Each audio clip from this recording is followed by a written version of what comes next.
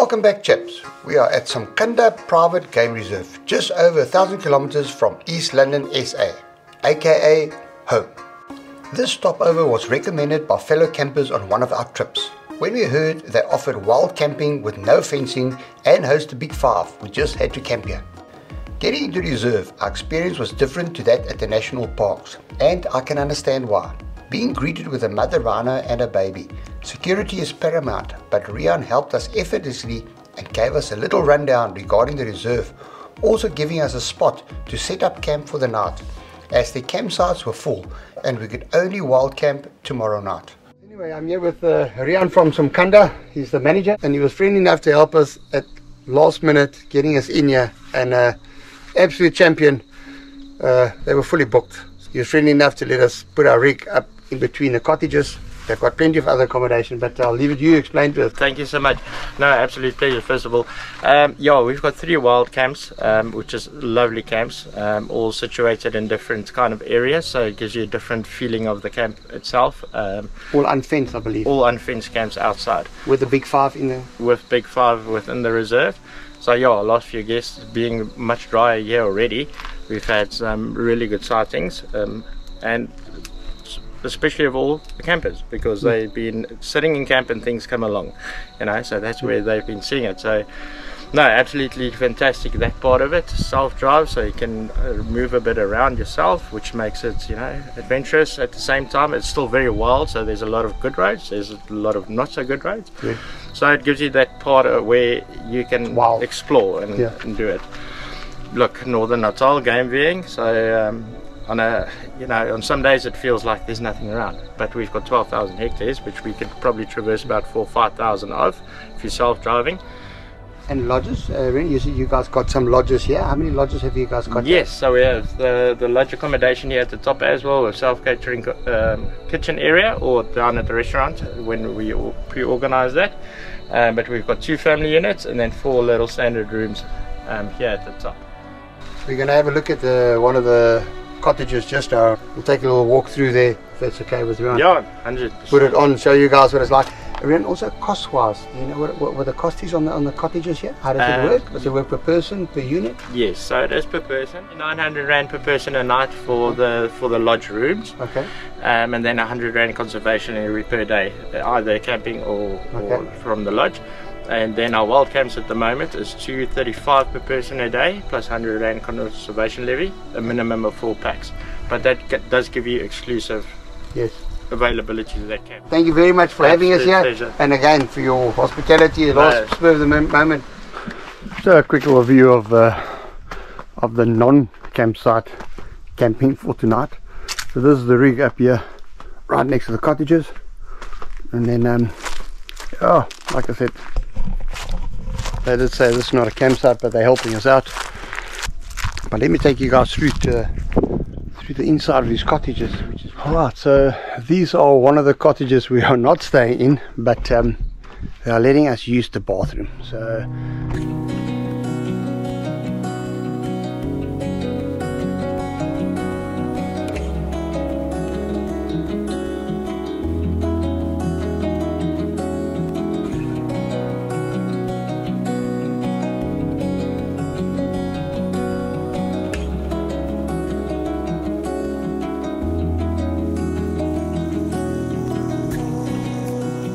really well worth it. And like I've mentioned, the staff here so far has only been helpful and exceptionally nice.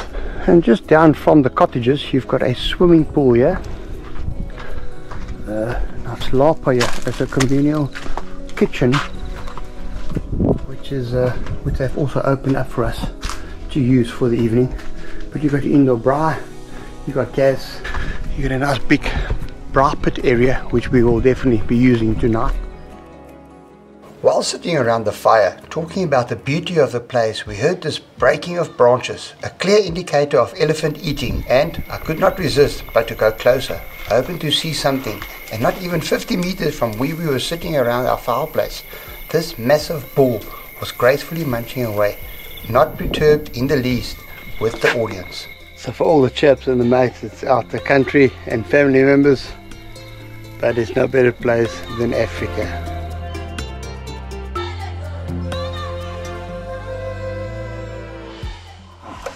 having breakfast the next morning with the sun rising in our faces, we plan to drive to all 3 campsites, wanting to show you guys what to expect should you ever want to book here.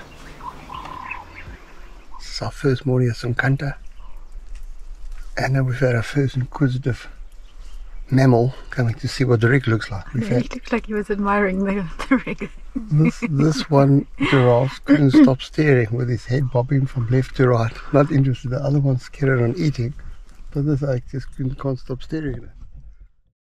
Camp Marula was the first camp en route. So far a 4x4 is not needed, but I would suggest a high clearance vehicle, and keep in mind the cell phone reception is not something to rely on either, which again is not a bad thing, giving you a feeling of truly being disconnected from the world, allowing you to take in all the peace and quiet the bush has to offer.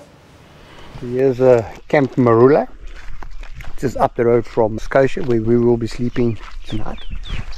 Nice level, there's grass, there's a bright area at the back, shade over here, and keep in mind this is all unfenced bush camping. I know there is hot water here and there is flush toilets, so yeah, as you can see all over signs are up. Beware, big 5 do roam around here. And,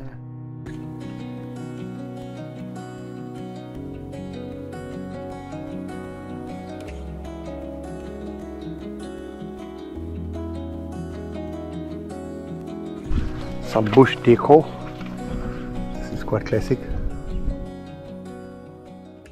Not having much luck with sightings, we passed this huge male lion, fenced in because he is new blood and about to be introduced to the local pride.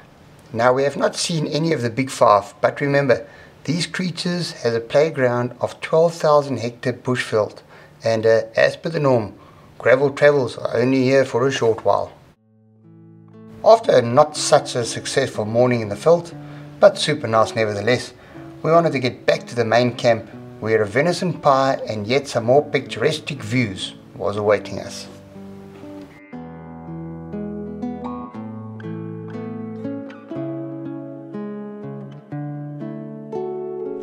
So we're about, I would say about 7 or 8 kilometers from the reception area, and we got to campsite number 2, which is called Tamboti. It's quite a big campsite. Just what I meant to mention earlier on when we were at Marula. There's 3 campsites here, Marula, Tamboti and Croatia, where we're going to tonight, obviously where we're staying over. You truly get the full bush experience alone in the bush. Plenty of space here, I reckon 25 people easy in here. It is big rig friendly, it's quite shaded, level camping grounds, bright pits here. You've got a nice little picnic area and sitting inside of it. The weather is a bit foul outside. You've got washing up areas here, and then you have got 2 outside toilets. You've got an outside shower. There's 2 gas geysers with a spare gas cylinder, and another shower over here. Absolutely fantastic. All in all, beautiful big campsite. But yeah, so this is the second campsite. Price is also all the same all around. So this is our bush camp for the night. A quick little review regarding our campsite here, and again, we are not sponsored at all in any way. Campsite here is fairly level. Runs down this slight slope here, but you're under a beautiful big old tree. You've got a nice bright pit area here, plenty of shade. There is no grass, it is beautifully raked ground. I think the idea is to get to the shower early, not to take any chances.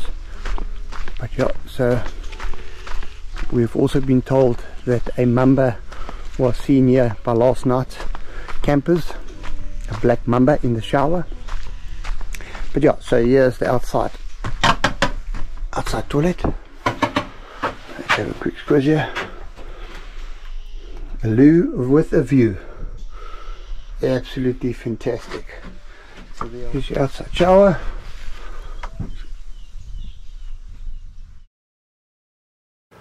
After enjoying our venison pie too much over lunchtime, Rian suggested we try these pre-packed bra packs for our bra tonight. also venison.